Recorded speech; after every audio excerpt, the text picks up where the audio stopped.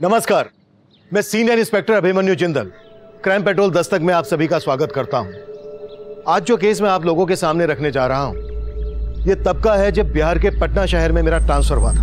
हमारे सामने आने वाले कई केसेस भावनात्मक पहलुओं से जुड़े होते हैं जो हम पर भी गहरा असर छोड़ते हैं। एंड ऑफ द डे हमें भी यही लगता है कि कोई इंसान परफेक्ट नहीं होता, गलतियां सबसे होती हैं, हमसे भी होती हैं। जरूरी यह है कि इंसान अपनी गलतियों से सीखे, उन्हें सुधारने की कोशिश करे, क्योंकि जब जब इंसान अपनी गलतियों को सुधारने की कोशिश नहीं करता, अपराध दस्तक दे रहा होता है।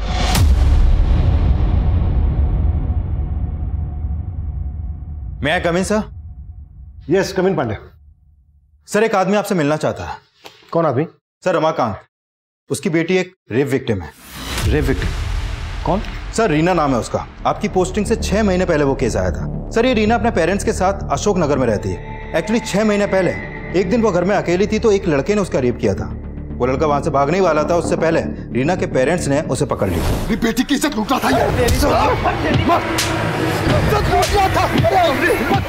और जब हम वहां पर पहुंचे तो वो लड़का भाग चुका था सर, लेकिन रीना उस लड़के को अच्छे से जानती थी। रीना, मैं बताओ कौन था वो लड़का जिसने तुम्हारे साथ ये सब?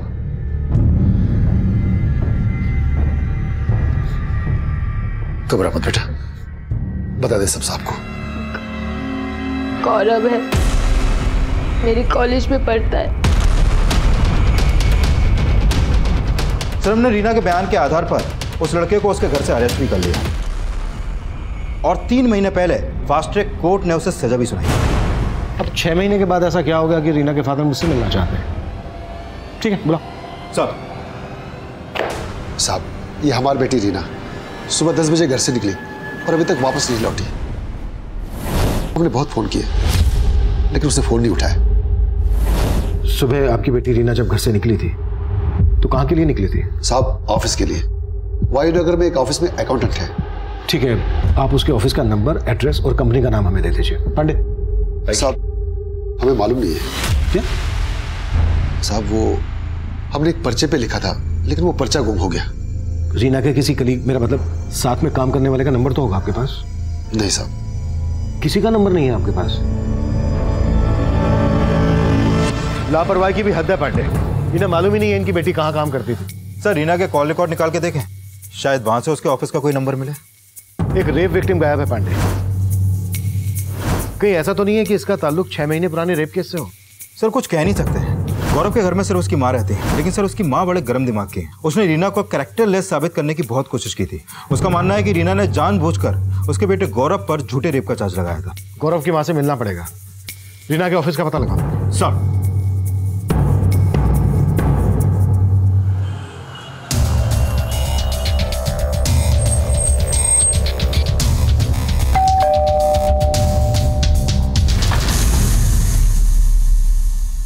अरे, वो लड़की गायब हो गई तो हमसे पूछने का आ गए? जाके उसके माँ बाप से पूछो। उस लड़की ने हमारे बेटे की तरफ किसी और को फंसाने की नौटंकी किए होंगे। आपको लगता है रीना ने गौरव को फंसाया था? बिल्कुल फंसाया था। मेरे बेटे की तरफ कितने लोगों के साथ सोई होगी वो कमी नहीं। वो गायब होने वाली नहीं, दूसरों को घायल करने वाली लड़की है। पांडे, इस औरत के तो तेवर वाकई में शक करने वाले हैं। नजर रखो इस पर।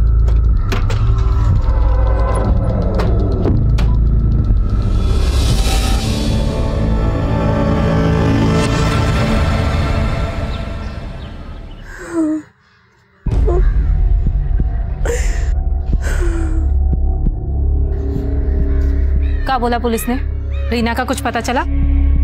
हमको तो इन सब में उस समीर का ही हाथ लगता है। ज्योति, तू हर बात में दामाद जी को काहे घसीटती है? समीर जी के लिए तेरे दिमाग में जहर रीना नहीं भरा है। हमारी तो किस्मत ही फूटी। एक बेटी पति छोड़ाई और दूसरी नाक कटवाने पे तुली है।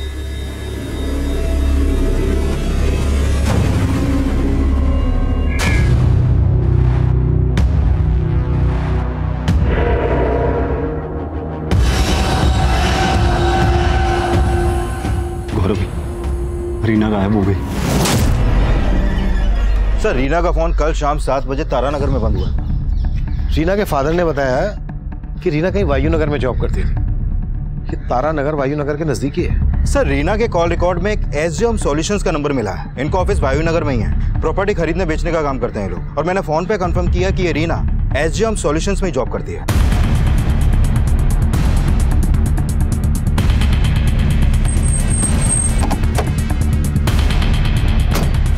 सर रीना कल शाम तक ऑफिस में ही थी, वो हमारे बॉस के साथ कहीं जाने वाली थी। सुमन। Yes ma'am. एक मिनट, अग्रवाल प्रॉपर्टीज से कोई आए तो ये एनवेलप दे देना। रीना चले, लेट हो रहे। मतलब रीना कल शाम को तुम्हारे बॉस सुरेंद्र के साथ गई थी। बॉस कहाँ है तुम्हारे? सर वो ना तो आज ऑफिस आए और ना ही कल घर गए थे, उनकी वाइफ भी बहुत परेशान थी। मतलब रीना के साथ तुम्हारे बॉस भी गायब है? सर मुझे लगता है रीना के गायब होने में उसके बॉस सुरेंद्र का ही हाथ है, तभी वो भी गायब है। ये लड़की भी बता रही थी कि सुरेंद्र के लिए सुरेंद्र की पत्नी भी चिंता में थी। एक काम करते हैं, सुरेंद्र की बीवी से मिलते हैं।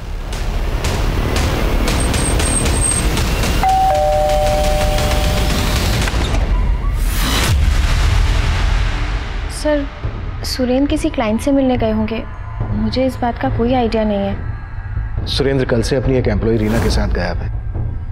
आपने उनकी मिसिंग कंप्लेंट फाइल क्यों नहीं की? सर सुरेंद्र बिना बताए कई कई दिनों तक घर नहीं आते हैं। और ऐसी सिचुएशन में हमेशा उनका फ़ोन भी बंद होता है? नहीं सर, ऐसी बात नहीं है। जब मुझे पता चला कि सुरेंद्र रीना के साथ गए हैं तो मैंने सोचा कि मैं आप लोगों को क्या बोलूं। एक मिनट, आप कहना क्या चाह रही हैं, ज़रा साफ साफ बताएंगे? दरअसल सर सुरेंद्र का और रीना का अफेयर चल रहा है। सर मुझे नहीं मालूम कि सर की वाइफ ऐसा क्यों बोल रही हैं, और मुझे कभी ऐसा नहीं लगा कि उन दोनों के बीच में कुछ चल रहा होगा। हमें सुरेंद्र के सभी क्लाइंट्स की डिटेल्स चाहिए और उन सब की भी जिन्होंने उस दिन सुरेंद्र और रीना को कॉल किया था। Okay sir. बोलो कृष्णा।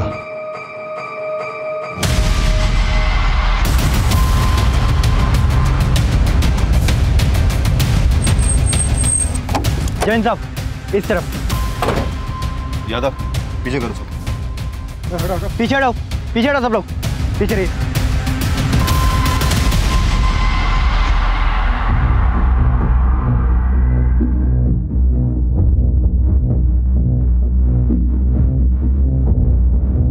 सर हालत देख के लगता है कि रीना के साथ रेप भी हुआ है और फिर रेप करने के बाद इसका गला दबा के मार दिया गया है। सर रीना अपने बॉस सुरेंद्र के साथ गायब हुई थी और सुरेंद्र की बीवी को लगता है कि इन दोनों का अफेयर था, लेकिन शायद सुरेंद्र की बुरी नजर रही हो रीना पर। वो रीना को अपने साथ पर्पसली लेकर गया, फिर उसका रेप किया और मार डाला। कैसे भी करके सुरेंद्र का पता लगाओ। Okay sir. देखो आसपास कुछ मिलता है क्या? सर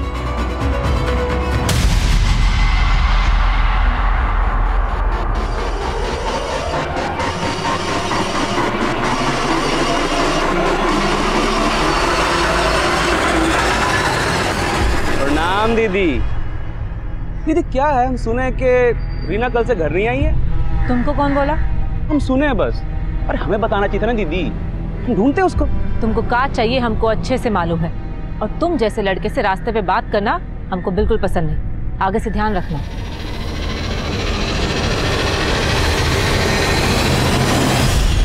मुझे माफ कर दो, मैं दोबारा नहीं करूंगा, मुझे जाने दो, मुझे माफ कर दो।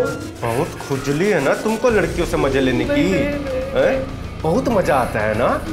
अब तुम्हारी खुजली ना और बढ़ाते हैं, और बढ़ाते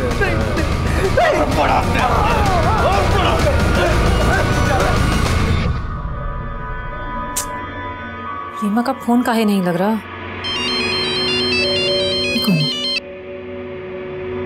हेलो साली कहाँ मुंह मरा रही है तू? कौन बोल रहा है? अब हमारा आवाज पहचाना भी भूल गई। कोई जॉब दे रहे कि नहीं तुमको कि तुम भी अपनी बहन की तरह दूसरों के साथ सोने में लगी हो? ओ हरामखोर, तू बोल रहा है? फोन रख, फोन रख, नहीं तो फोन में घुस के काटेंगे तुझे, समझ रहा है? किसका phone?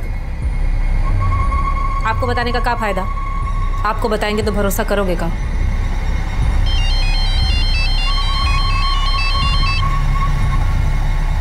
Hello,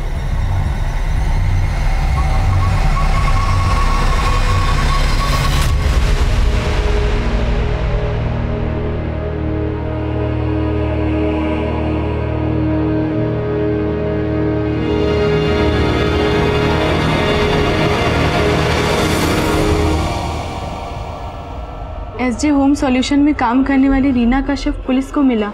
SJ home solution के मालिक सुरेंद्र झा अब तक फरार हैं।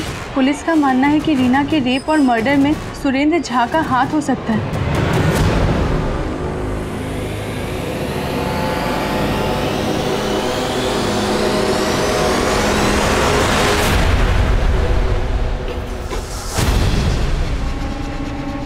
किसको फोन करेगी? किसी को नहीं। दिखा दिखा, अरे फोन दे।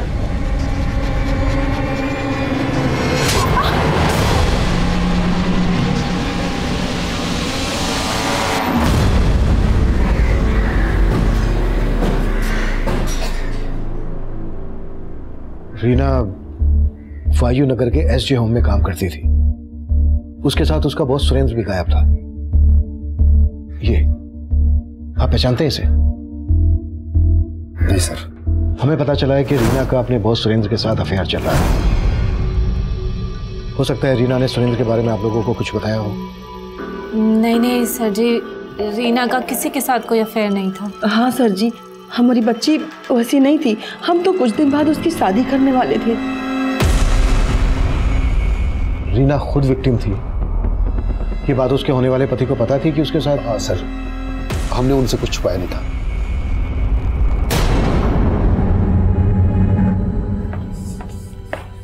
मैं कम इन सर? कम पांडे।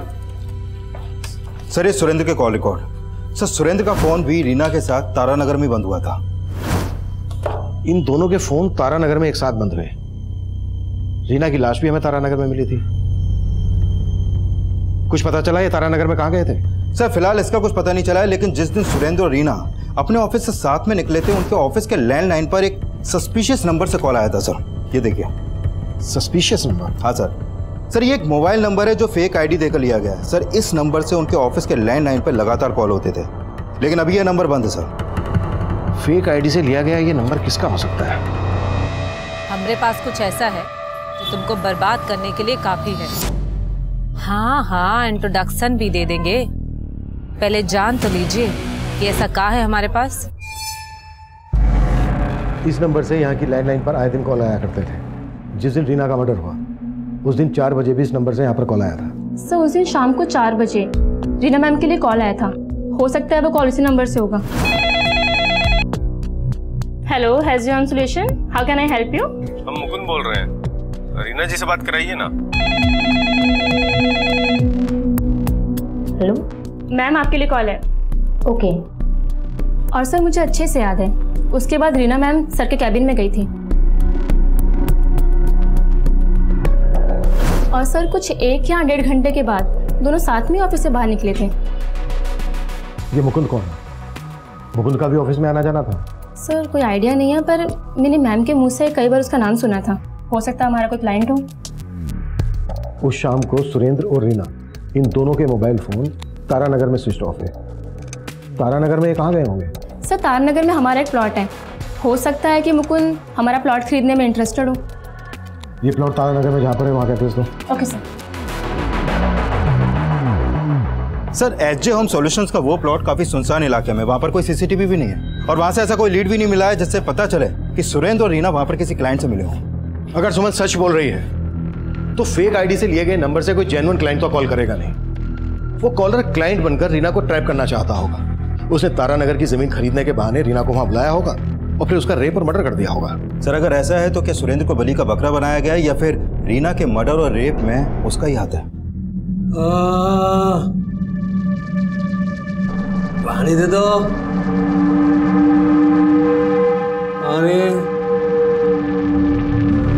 सुरेंद्र बलि का बकरा है या फिर कहानी कुछ और ही है, ये तो सुरेंद्र के मिलने के बाद ही साफ होगा। लेकिन इतना साफ है कि कोई पर्पसली रीना को टारगेट कर रहा था और उस फेक नंबर की तरह उसका नाम मुकुंद भी फेक ही होगा। सर सुरेंद्र की बीवी को सुरेंद्र और रीना पर शक था, तो मोटिव तो उसका भी स्ट्रॉन्ग है रीना के मर्डर में। चेक करो मुकुंद का किस किस के साथ कनेक्शन था। और एक बात पांडे, रीना के घर वाले रीना की शादी करवा रहे थे। देखो इस एंगल में कुछ हाथ लगता है क्या? सर एंगल तो ये भी हो सकता है कि शायद किसी को प्रॉब्लम हो कि रीना शादी करके फिर से अपनी जिंदगी में सेटल होने वाली थी। ऐसा रीना या उसके परिवार से दुश्मनी रखने वाला ही सोच सकता है। गौरव की मां के खिलाफ कुछ मिला? नहीं सर, फिलहाल उसके खिलाफ तो कुछ नहीं मिला है, लेकिन गौरव का एक दोस्त है सर, सलीम नाम है उसका।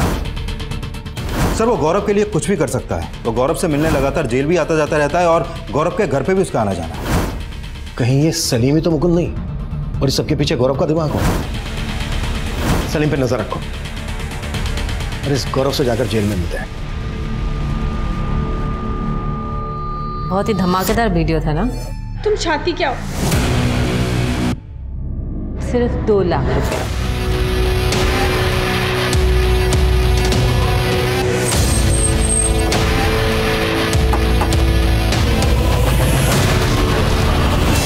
क्या? आपको रीना की लाश? क्यों? तुझे नहीं पता? तेरा वो दोस्त सलीम सारी खबरें पहुंचाता है ना तुझ तक। हाँ, उसने हमें बताया था कि रीना गायब हो गई है, लेकिन हमने सोचा भी नहीं था कि रीना का मर्डर। सिर्फ मर्डर ही नहीं, रेप भी हुआ है। कहीं ऐसा तो नहीं है कि रीना ने तुझे रेप चार्ज में अंदर करवाया था तो तूने उससे बदला लेने के लिए उसका रेप करवा के मर्डर करवा दिया? हमारे साथ साथ आपको रीना के लिए भी गलतफहमी हो गई है सर। हमने रीना का रेप कभी किया ही नहीं था और ये बात रीना खुद भी जानती थी। जेल में रह के तेरी याददाश्त चली गई क्या? अच्छे से याद कर, रीना ने खुद तेरे ऊपर रेप का चार्ज लगाया था। उसे मजबूर किया गया था सर। सच तो यह है कि रीना हमसे प्यार करती थी। उसके घर वालों को हमारे रिश्ते के बारे में पता नहीं था। एक दिन जब उसके घर में कोई नहीं था तब हम उससे मिलने के लिए उसके घर पहुंचे।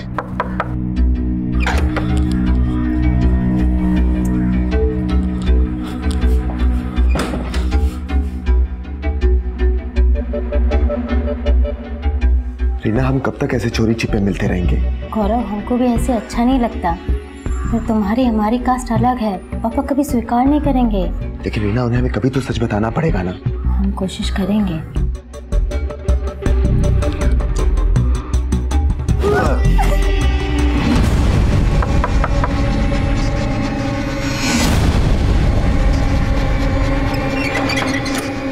इतना टाइम काहे लगाती है खोलने में? कुछ नहीं पापा, वो हम वॉशरूम में थे। अच्छा ठीक है, हमको भी वॉशरूम जाना था। अरे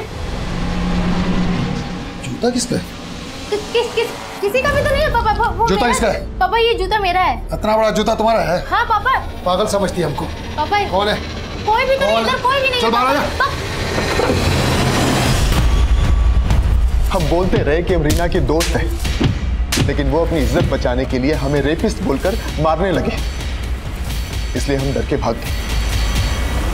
फिर हमें मालूम चला कि रीना ने हम पर रेप केस कर दिया है और किसी ने हमारी बात नहीं सुनी। फिर हमें जेल हो गई, लेकिन बाद में रीना को अपनी गलती का पछतावा हुआ और वो हमसे जेल में मिलने के लिए आई। अब क्या हमारे जले पे नमक छिड़कने आई हो? हम जानते हैं हमने तुम्हारे साथ गलत किया, पर हम मजबूर थे। हमें पापा ने मजबूर किया था। रीना को सच में पछतावा था सर, लेकिन कोर्ट तब तक हमारी किस्मत का फैसला कर चुका था। लेकिन रीना हमें जेल से बाहर निकालना चाहती थी। रीना तुझे जेल से बाहर निकलवाना चाहती थी? हम सच बोल रहे हैं सर। इसके लिए वो एक लॉयर से मिल रही थी, लेकिन इसके लिए उसके पास पैसे नहीं थे और हमारी माँ की भी इतनी हैसियत नहीं थी। लेकिन रीना हमें यहाँ से निकालने के लिए पैसों का इंतजाम कर रही थी। पर रीना तो किसी और से शादी करने जा रही थी। सर, रीना शादी करना ही नहीं चाहती थी। उसके पापा जबरदस्ती शादी करवा रहे थे। हमें अंदर करके वो उसकी शादी एक आवारा गुंडे के साथ करवाना चाहते थे, क्योंकि वो उनकी जात का था, जबकि रीना शादी के लिए तैयार थी ही नहीं सर। हाँ मयूर, हम आ रहे हैं, हमारा इंतजार करो, ठीक है? हाँ। क्यों? कहाँ से आ रही हो? जहन्नुम से। चलो भागो यहाँ से, ये तो शोर मचा के सबको इकट्ठा कर लेंगे। औरत होने का अच्छा फायदा उठाती हो, मेरी बहन की तरह ही है। वो कमीनी तो गई, तेरे को भी छोड़ने वाले नहीं है हम।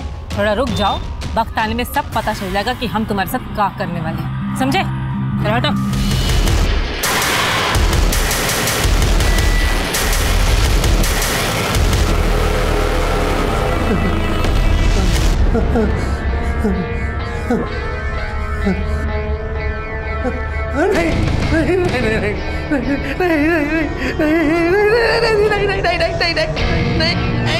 सर, मैंने चेक किया कि रीना लगातार गौरव से मिलने जेल जाती थी और सर रीना के कॉल रिकॉर्ड में एक लॉयर का नंबर भी मिला है जो गौरव की बेल करवाने के लिए फाइल करने वाला था।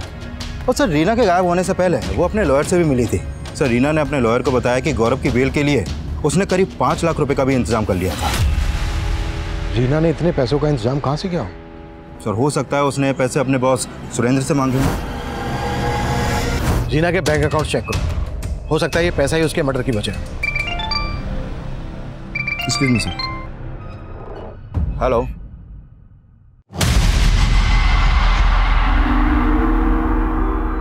मयूर, देखो हम तुम्हारे लिए क्या लेकर आए हैं। चॉकलेट, कपड़े, जूते, ये देखो देखो कितने सारे खिलौने लाए हैं। और तुम्हें कहा, देखो बैडमिंटन देखना था ना, खेलना था ना, बैडमिंटन लेकर है। और तुम्हारे लिए जूते भी लाए हैं, जूते वो भी ब्रांडेड वाले। देखो ज्योति, अभी रीना को गुजरे हुए इतना वक्त नहीं हुआ और तुमने खरीदारी शुरू कर दी। माँ, ये सब हम अपने लिए नहीं, मयूर के लिए लाए हैं। और आप कहना क्या चाहती हैं कि रीना की मौत का हमें गम नहीं? ये सब छोड़, पहले ये बता, ये सारा पैसा लाई कहाँ से तू? हमको नई नौकरी मिली है, आपसे तो कभी कुछ होगा नहीं। माँ ने सिलाई कर करके हम दोनों बहनों को पढ़ा लिखा के बड़ा किया। पहले इस घर को रीना संभालती थी, अब उसके जाने के बाद किसी को तो जिम्मेदारी उठानी होगी ना। अपना घर तो संभाल नहीं पा रही है, तो क्या जिम्मेदारी संभालेगी रे? हम ही हैं जिसकी वजह से इस घर में रह के आपको मालपुए खाने को मिल रहा है। एक बार हमने अपनी जुबान खोल दी ना, तो जेल की दाल रोटी नसीब होगी आपको, समझे आप?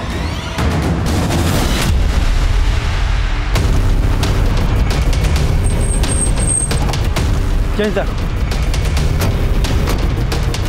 पीछे हटो। सर, सुबह एक आदमी ने फोन करके इस लाश के बारे में बताया था। सुरेंद्र लग रहा है सर। सुरेंद्र की लाश मिलने के बाद हमें अपना ये अंदाजा बिल्कुल सही लग रहा था कि रीना के रेप और मर्डर में शायद सुरेंद्र बलि का बकरा बना होगा, क्योंकि रीना को नुकसान पहुंचाने का मोटिव कईयों के पास था और कुछ तो तब तक हमारी रडार में भी नहीं आए थे। इन्वेस्टिगेशन के दौरान हमारे आसपास ऐसा बहुत कुछ हो रहा था जो इस डबल मर्डर केस से जुड़ने वाला था। गौरव का बयान सही था या गलत, ये हम उस लॉयर के बयान से भी कंफर्म नहीं मान रहे थे, क्योंकि ये सवाल बहुत पेचीदा था कि रीना आखिर उस लड़के की बेल क्यों करवाएगी जो उसी के रेप चार्ज में अंदर था। रीना और गौरव की जेल में हुई मुलाकातों का असल राज हम आगे सामने आने वाले एंगल्स में ढूंढना चाहते थे। तब तक ये केस हमारे लिए एक ओपन केस था, जहां क्राइम के मोटिव को लेकर हमारी कोई स्ट्रॉन्ग थ्योरी नहीं बन रही थी। सर, ये रीना की पोस्टमार्टम रिपोर्ट। सर, इस रिपोर्ट के मुताबिक रीना के साथ सिर्फ रेप ही नहीं हुआ, बल्कि उसको मारने से पहले काफी टॉर्चर भी किया गया था।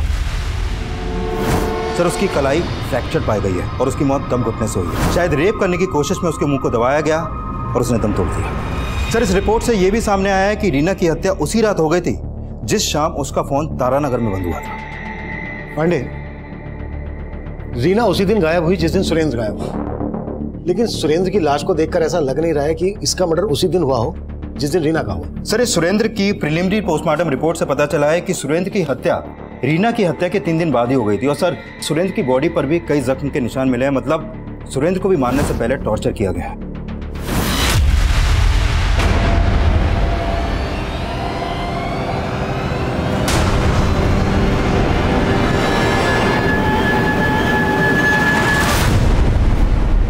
ये खबर में दिमाग लगाना बंद कर।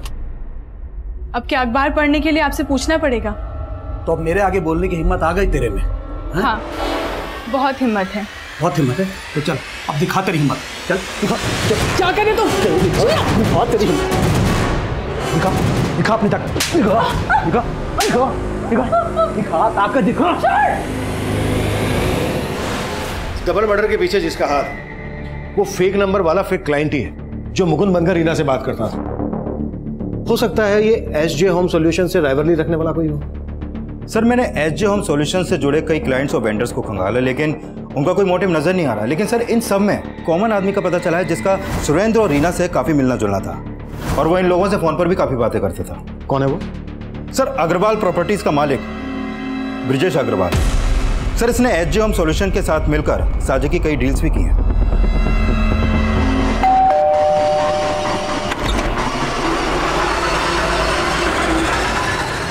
कुछ पता चला? क्या वाकई में रीना ने 5 लाख रुपए का इंतजाम किया था गौरव की बेल करवाने के लिए? सर, रीना के बैंक के अकाउंट में तो इतने ज्यादा पैसे नहीं है, हो सकता है उसने कैश का इंतजाम किया हो। लेकिन सर, रीना की जिस लड़के हरीश से शादी होने वाली थी उससे जुड़ी कुछ बातें पता चली है। जैसे? वो है तो रीना की जात का, लेकिन उस इलाके का लोकल गुंडा है। मारपीट के कई केस दर्ज भी हैं उस पर।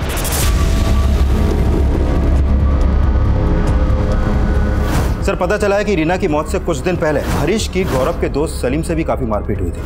पांडे, सलीम को बुलाओ और रमाकांत से भी मिलो। हो सकता है रमाकांत रीना की शादी हरीश के साथ किसी दबाव में आकर कर रहा हो। और अगर रीना ने 5 लाख रुपए का इंतजाम किया था गौरव की बेल करवाने के लिए और उसके बैंक अकाउंट में नहीं है, तो चेक करो कि कैश उसने कहीं घर पर तो नहीं रखा है। और अब सलीम के साथ ब्रिजेश को भी बुलाओ। Okay sir.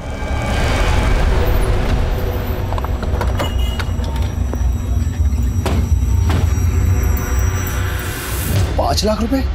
कैसी बात कर रहे हैं साहब? रीना के पास इतना पैसा कहां से आएगा? हो सकता है रीना ने आपको उन पैसों के बारे में बताया ही ना हो। हमें आपके घर की तलाशी लेनी होगी। ठीक है साहब।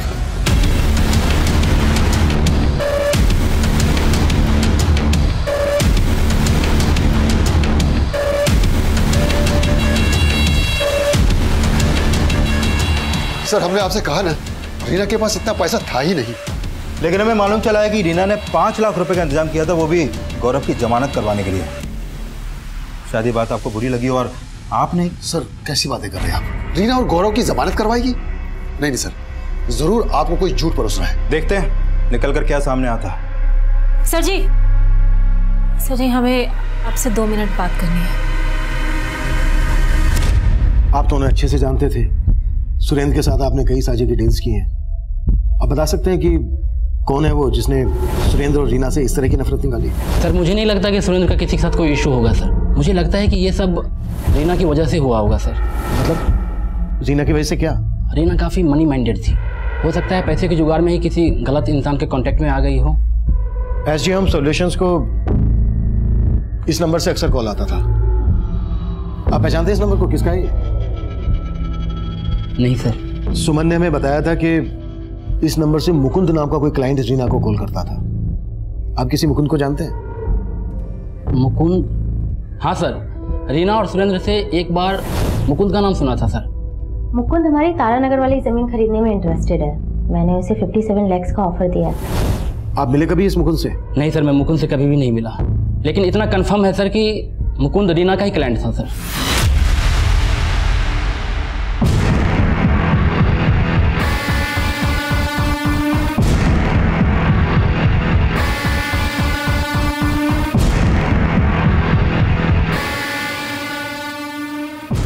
चाय लीजिए।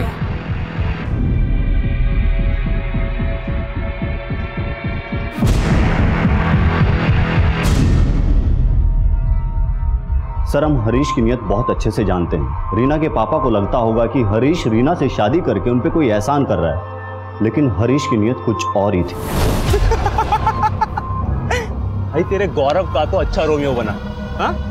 वो साला रीना को प्यार करके भी जेल चला गया, लेकिन हम उससे शादी करके अच्छा दहेज भी लेंगे और जब जी भर जाएगा तो उसे चूस कर बाहर फेंक भी देंगे। सर हमें मालूम नहीं रीना के पापा हरीश से उसकी शादी क्यों करवाना चाहते थे, लेकिन सर रीना हरीश जैसे लड़के से शादी कर ही नहीं सकती थी।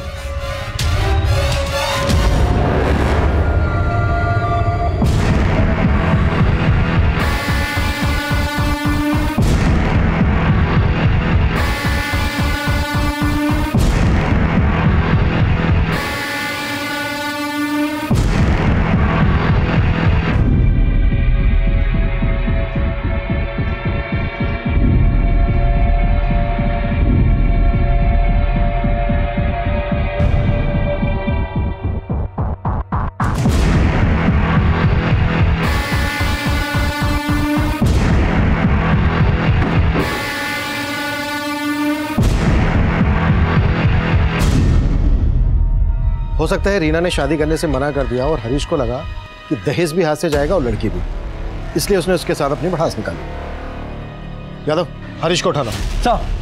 सर रीना के घर में तो कोई कैश नहीं मिला, लेकिन रीना की बहन ज्योति ने अपने पति समीर पे रीना के मर्डर का एलिगेशन लगाया। सर हमारा पति समीर कभी नहीं चाहता था कि हम नौकरी करें। उसी वजह से वो रोज हमसे लड़ाई झगड़ा करता था। उसे तो नशे की भी लत थी, नशा करके हम पे हाथ भी उठाता था। सर ये सब रीना ने देखा और वो हमें अपने साथ मायके ले आई।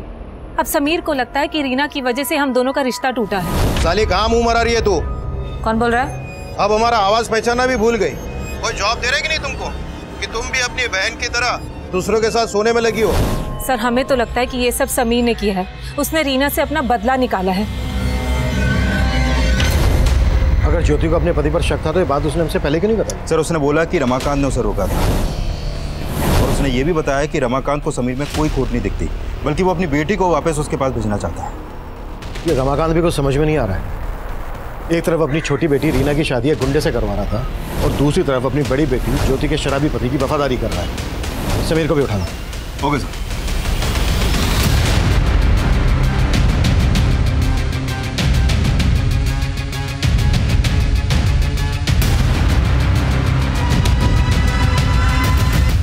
काहे रेप करेंगे रीना का?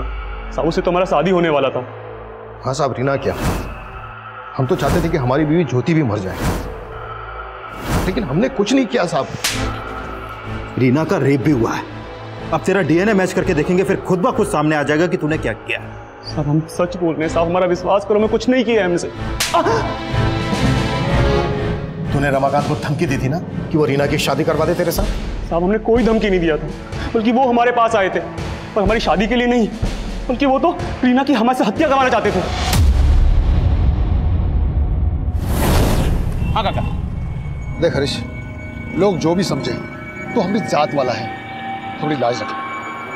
हमसे जो बन पड़ेगा ना, हम तुम्हें उतना पैसा देंगे। हाँ बोलिए काका, हम आपके लिए क्या कर सकते हैं? अपनी बेटी रीना को खत्म कर दे। क्या? ये क्या बोल रहे हो काका? हाँ, तू पगला गई है।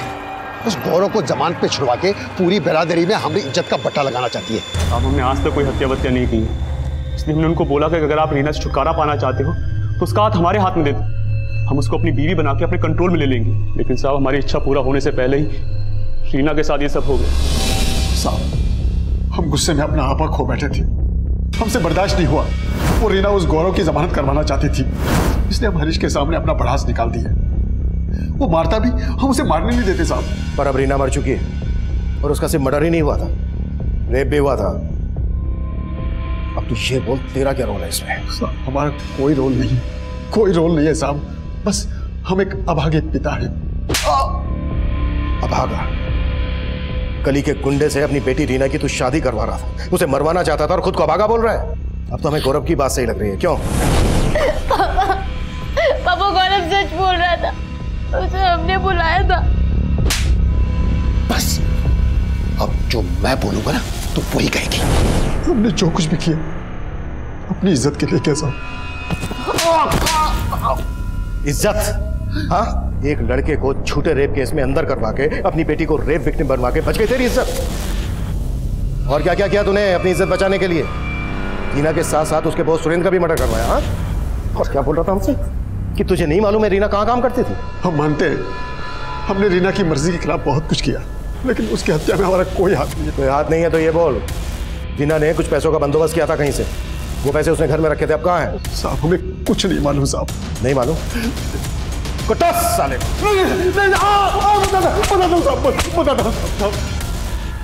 हमको उन पैसों के बारे में कुछ नहीं मालूम है साहब, लेकिन शायद ज्योति जानती होगी। ज्योति? हाँ साहब, ज्योति के हाथ कुछ दिन पहले कुछ पैसे लगे थे और वो कह रहे थे कि उसे नौकरी का कुछ एडवांस मिला है, मोटा एडवांस, लेकिन हमने उसे कभी भी नौकरी पे जाते हुए नहीं देखा साहब।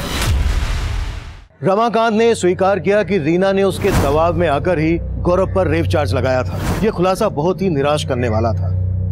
एक तरफ जहां हम ऐसे केसेस में बहुत संजीदगी बरतते हैं, वहीं दूसरी तरफ जब इस तरह के खुलासे सामने आते हैं तो माहौल बहुत ही अराजकता वाला पैदा होता है। रमाकांत हर लिहाज से गलत साबित हो रहा था, लेकिन रीना और सुरेंद्र के मर्डर में उसकी क्या भूमिका थी ये अब भी साफ नहीं था। उसके बयान की पुष्टि करने के लिए हम रीना की बड़ी बहन ज्योति को भी इन्वेस्टिगेट कर रहे थे। सर जी हमारे पास कोई पैसा नहीं है और हमें नहीं लगता कि रीना के पास 5 लाख रुपया होगा। रीना ने जो 5 लाख रुपए का बंदोबस्त किया था, अगर तुम्हें उसके बारे में नहीं मालूम तो ये क्या है? क्या है ये? सुरेंद्र की पत्नी सुजाता ने तुम्हें 2 लाख रुपए ट्रांसफर क्यों किए, वो भी रीना के मर्डर के बाद? बोलो या बुलवाएं? सीमा? नहीं, बताते हैं सर जी। दरअसल रीना ना गौरव को जेल से बाहर निकालना चाहती थी, बहुत परेशान थी वो उसके लिए, लेकिन कहीं से पैसों का इंतजाम नहीं हो पा रहा था।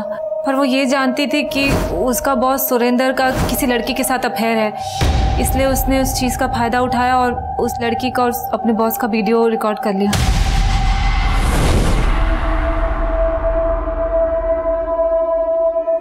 दीदी हमने ये वीडियो रिकॉर्ड तो कर लिया, पर हमें ये सब ठीक नहीं लग रहा। एक तरफ हम गौरव की बेल करवाकर अपनी गलती का प्रायश्चित करने जा रहे हैं और दूसरी तरफ वैसी गलती दोहरा रहे हैं। उसने वो वीडियो सुरेंद्र को ब्लैकमेल करने के लिए बनाया था, लेकिन सर उसने किसी को कोई ब्लैकमेल नहीं किया, पर उसने गौरव को जेल से निकालने के लिए खुद को। रीना? हाँ दी? क्या हुआ? कुछ भी नहीं। कुछ नहीं तो फिर रोए काहे रही है? एक थप्पड़ मारेंगे, बता क्या बात है, बता।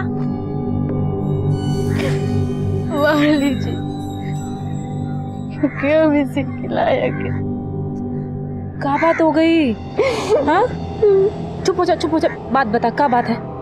सर जी, रीना ने बताया 5 लाख का इंतजाम करने के लिए उसने एक आदमी से उधार मांगा था और उसके बदले उसने रीना ने वो 5 लाख घर में ही छुपा के रखे थे, पर उसकी मौत के बाद वो 5 लाख रुपए हमने छिपा दिए ताकि पापा के हाथ ना लगे। लेकिन वो आदमी कौन था? सुरेंद्र का दोस्त, शायद ब्रिजेश अग्रवाल नाम था उसका। तुमने अभी तक ये नहीं बताया कि सुरेंद्र की पत्नी सुजाता ने तुम्हें 2 लाख रुपए ट्रांसफर क्यों किए थे? बोलो।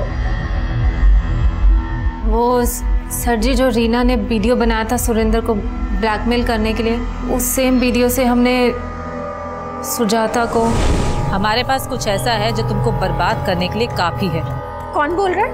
हाँ, इंट्रोडक्शन भी दे देंगे, पहले जान तो लीजिए कि ऐसा क्या है हमारे पास।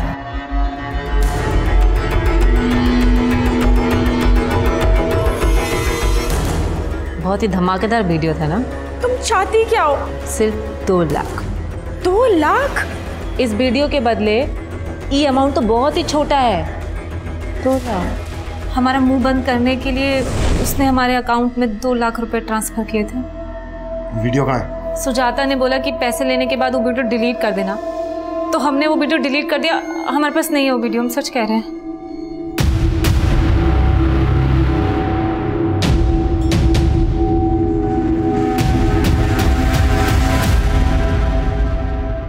मैं मानता हूँ सर, मैंने रीना की मजबूरी का फ़ायदा उठाया था, लेकिन मैंने उसको मारा नहीं था सर, तो आप हमारी मदद करेंगे ना? करेंगे ना, ज़रूर करेंगे, लेकिन इसके बदले तुम्हें भी तो कुछ देना होगा।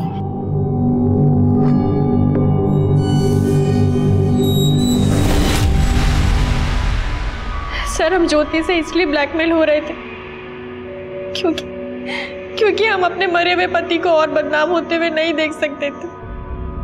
या उनको मरवा दिया क्योंकि तुम्हें शक था सुरेंद्र का रीना के? शक था सर मुझे, लेकिन मैंने ऐसा कुछ नहीं किया है। तो इस मुकुंद से क्या कनेक्शन है तुम्हारा? मुकुंद? हाँ, मुकुंद। सर, कौन मुकुंद? वही मुकुंद जिसकी मदद से तुमने रीना और सुरेंद्र को फंसाया। सर, मैंने ऐसा कुछ नहीं किया है। सर, उस मुकुंद से हमारा कोई लेना देना नहीं है, लेकिन ये सच है कि उस मुकुंद को रीना जानती थी। मुकुंद हमारी तारानगर वाली जमीन खरीदने में इंटरेस्टेड है। इसके अलावा सर मुझे कुछ नहीं मालूम सर। वीडियो में सुरेंद्र के साथ वो लड़की कौन थी? सर, वो भूमि थी। मुझे 3 साल से पता था कि सुरेंद्र का और उसका अफेयर चल रहा है। इसी बात को लेकर मैं सुरेंद्र को डिवोर्स देना चाहती थी, लेकिन सर, सुरेंद्र ने मुझे कहा कि उसके बीच और भूमि के बीच सब खत्म हो गया, लेकिन सुरेंद्र ने मुझसे झूठ बोला। ये भूमि रहते कहाँ है?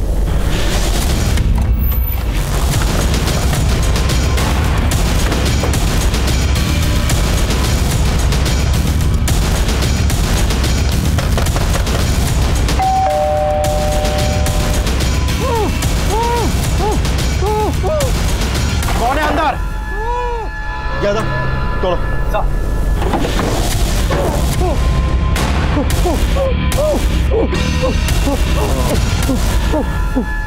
बिठा दो इसे। पानी लाओ। पी लो, पानी पियो।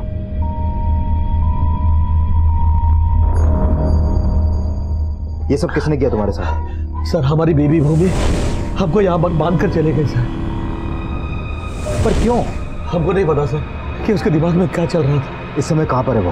हमको नहीं पता सर। अच्छा, भूमि का फोन नंबर दीजिए हमें।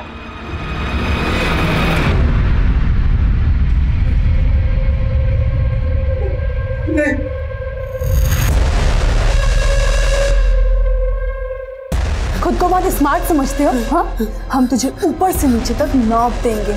यहाँ से जिंदा वापस नहीं जा पाओगे तुम। नहीं जा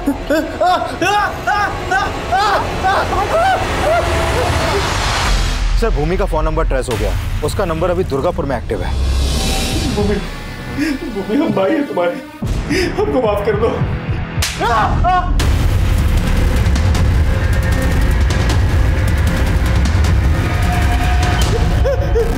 हमने 3 साल से तुझे राखी नहीं बांधी है, लेकिन अब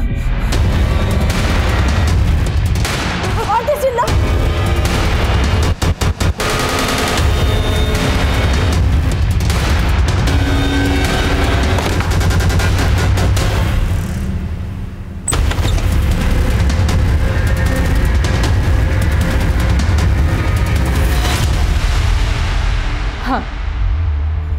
हम अपने भाई को मारना चाहते थे क्योंकि उसने हमारी जिंदगी बर्बाद कर दी।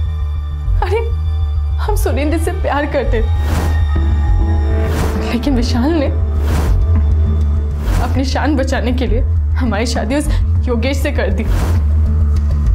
योगेश बहुत बड़ा दारूबाज है, वो आए दिन हमें मारता पीटता है, लेकिन सुरेंद्र का प्यार, उसका साथ हमारे हर दुख को दूर कर देता था।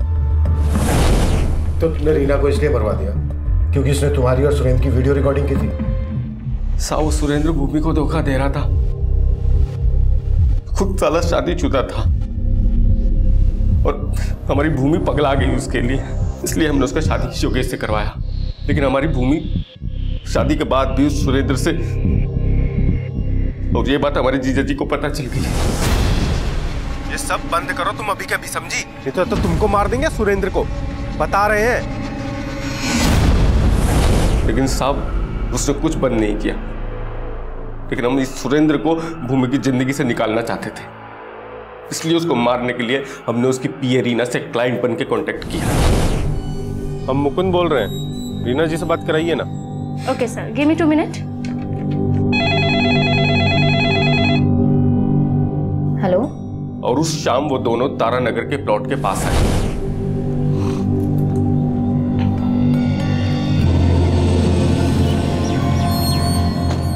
नमस्ते सर। नमस्ते सर, मुकुंद भैया को पहुंचने में थोड़ा टाइम लगेगा, तो ऑफिस में आने को कहा है।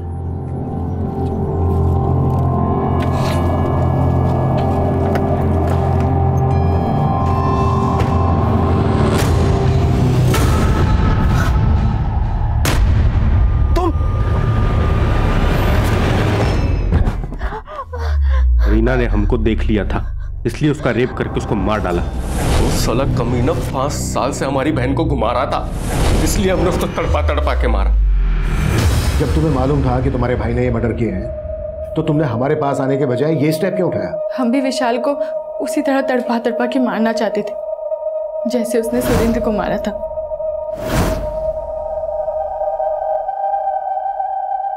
रीना और भूमि पर हो रही ज्यादतियां कई लिहाज से एक जैसी ही थी। रीना अपने पिता के गैर जिम्मेदाराना रवैया का शिकार थी, वहीं भूमि अपने भाई और पति की घरेलू हिंसा का शिकार थी। लेकिन दोनों में एक फर्क था। जाने अनजाने में रीना से जो भूल हुई थी, उसने उस भूल की दस्तक को महसूस किया था। सही इंसान वही होता है जो अपनी भूल, अपनी गलती को सुधारने की कोशिश करे। लेकिन उसके आसपास का माहौल इतना निराशावादी था कि उसकी मासूमियत दूसरों के फरेब में घुटती रही और वो सुरेंद्र के मर्डर प्लान में मोहरा बन गई। वहीं दूसरी तरफ भूमि कभी ये सोच ही नहीं पाई कि बदले का कदम बदला लेने वाले के लिए सजा भी मुकर्रर करता है। अब मैं सीनियर इंस्पेक्टर अभिमन्यु जिंदल आप लोगों से विदा लेता हूं। आपसे फिर मुलाकात होगी एक नए केस के साथ। देखते रहिए क्राइम पेट्रोल दस्तक। मकसद बताना नहीं, बचाना है। For more updates, subscribe to our channel, click the show links and enjoy watching the videos.